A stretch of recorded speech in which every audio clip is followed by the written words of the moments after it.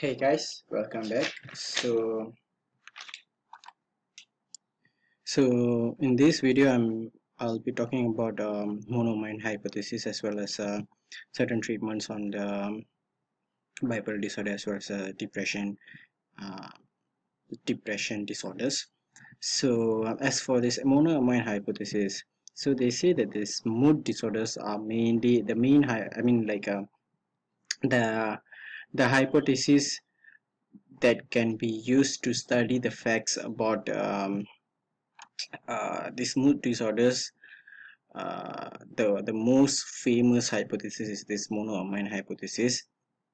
So what does this monoamine hypothesis states is that this monoamine hypothesis suggests that depressive disorder is due to an abnormality in a monoamine neurotransmitter system, and three monoamine transmitters that are included as part of this hypothesis are serotonin, adrenaline, as well as the dopamine. So we will talk about all these three neurotransmitters. So the first one is serotonin. So synthesis of serotonin in brain mainly depends on the availability of tryptophan. Tryptophan is a type of amino acid, and it is found that in a depressed patients, the plasma tryptophan are decreased. So this is suggestive that serotonin plays an important role in the trigger of depression. Like a reduced level of serotonin is going to trigger depression. Okay, the next neurotransmitter that I'm going to talk about is noradrenaline. It has been found that the increasing when we increase the brain noradrenaline function, it will eventually elevates the plasma concentration of adrenocorticotropic hormones, cortisol, as well as growth hormone. So when a study was done on the catecholamine depression, it has been found that it is possible to actually lower the synthesis of the catecholamines by inhibiting the enzyme tyrosine hydroxylase, which catalyzes the conversion of tyrosine to levodopa, or also known as L-dopa. L-dopa.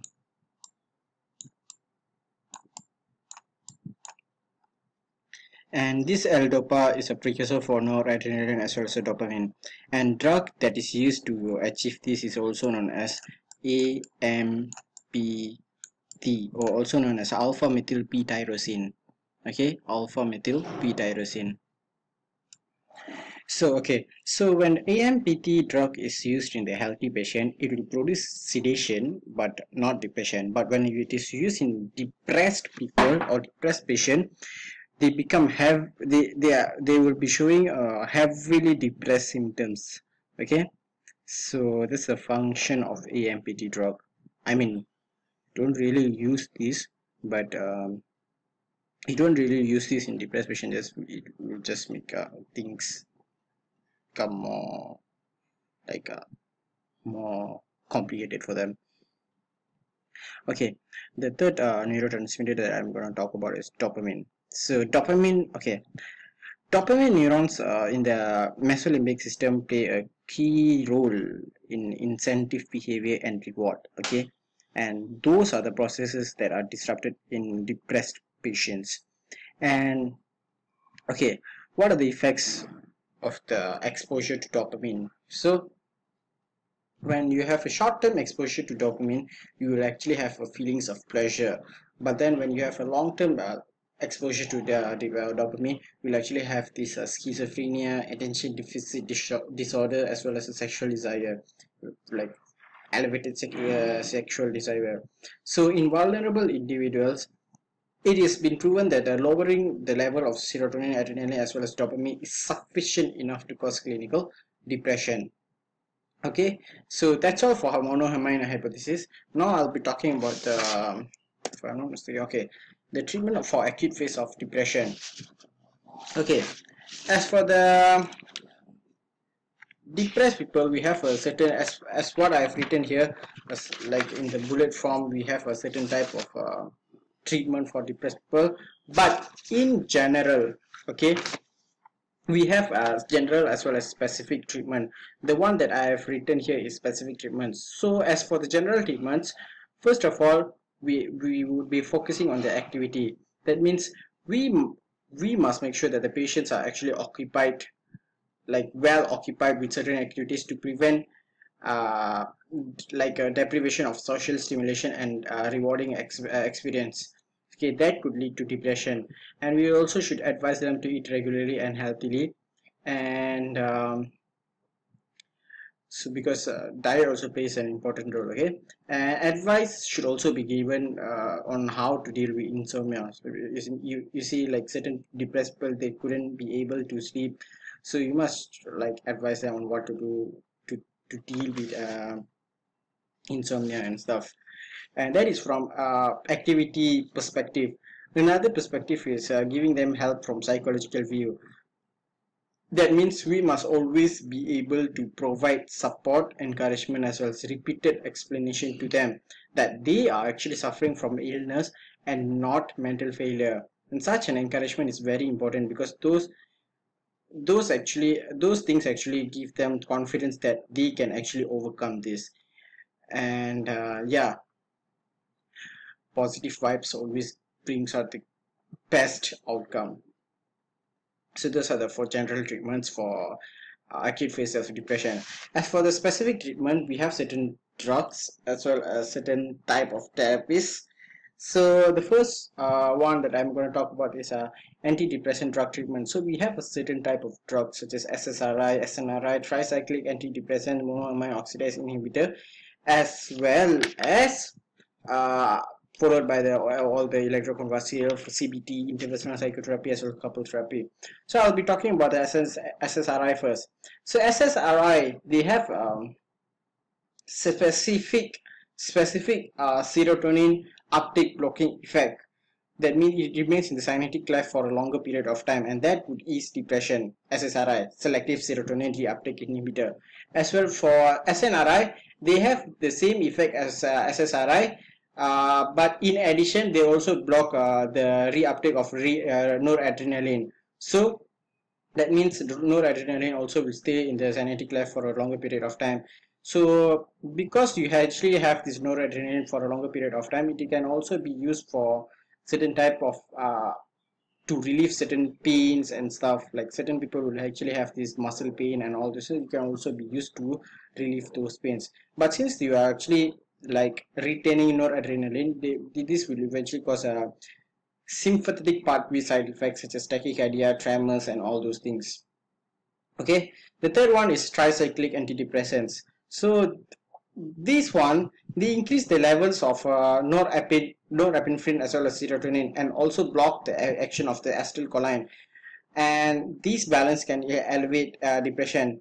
But then, although they are much effective than SSRI, but they are less tolerated. That means they have a lot of side effects. That's why they are not really used. And the fourth one is the last one for the antidepressant drug treatment is a monoamine oxidase inhibitor, or MEOI.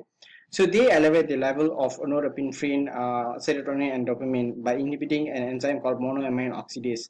And monoamine oxidase are the enzymes that actually breaks down the neurotransmitters. So when you actually inhibit these enzymes, that means the neurotransmitters are gonna be there, in the synaptic life for a longer period of time. And these potentiate the effects of a naturally occurring pressure including tyramine and vasoconstrictors. And these are the things which can cause dangerous increase in blood pressure. So that's why this drug is not used as a first line of drug. Okay, the next one is electroconvulsive therapy. Okay, electroconvulsive therapy, of course, will actually have a quicker effect, but you actually have a higher amount of side effect. For example, impairment of short-term memory, and they are used for depressive disorder unresponsive to adequate drugs, or depressed patient who has high suicidal risk or severe psychomotor retardation. Okay, the third one is CBT, also known as cognitive behavior therapy. Okay, this help patient to modify their way of thinking and acting about life situations and depressive symptoms.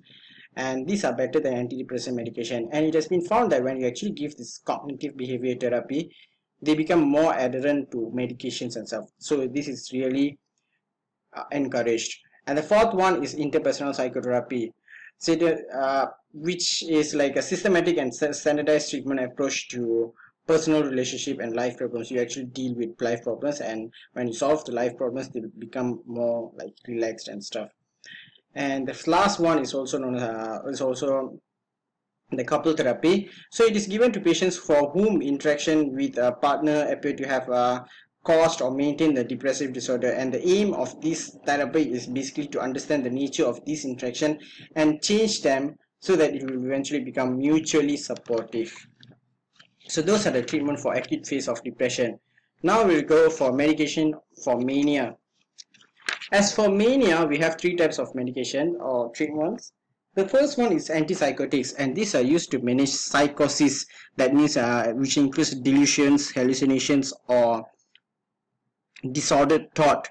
And these are principally found in bipolar patients.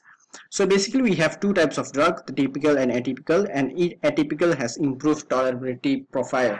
We are not going to go further on these things. Okay.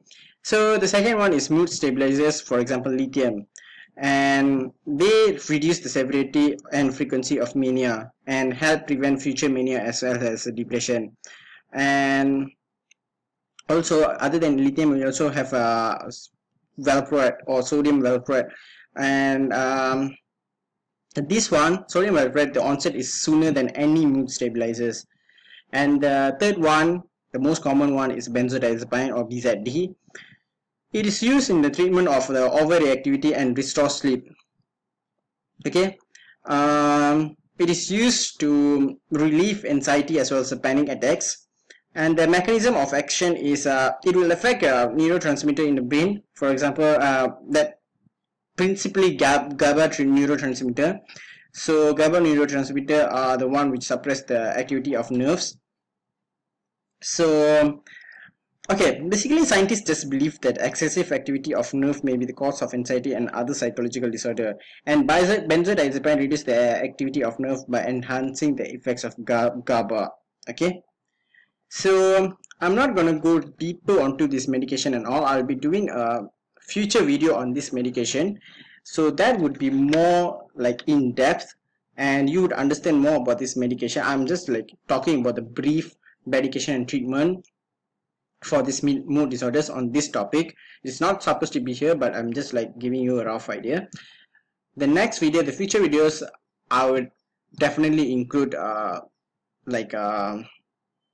these medications and the mechanism of actions of this medication, on like how they function and all, so that you would actually understand what you have read from what you have like watched from this video. Okay, so that's all from this video. Thank you.